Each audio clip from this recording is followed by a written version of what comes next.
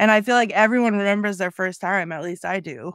Okay. So I want to hear about your first time. Okay, my first time last night. And I watched it on my laptop, not my phone at 2 a.m. I watched it in a decent hour. It was just delightful. Again, when it first started, it takes me about 5 minutes to get into almost any movie. I'm outside of it before I go in. And then when I'm in, I am in. I'm not even a good critic. Like I always say all the time. It's like, I can't critic, I'm in it.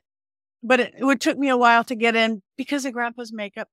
Silly. But as soon as I just loved it, I just thought, again, the beautiful young couple was such a beautiful young couple, and the characters were characters, and the adventure. I mean, the violence was violent. It was the sword fights and this and that. They had, like you said, everything kissy, smoochy, and killy all at the same time.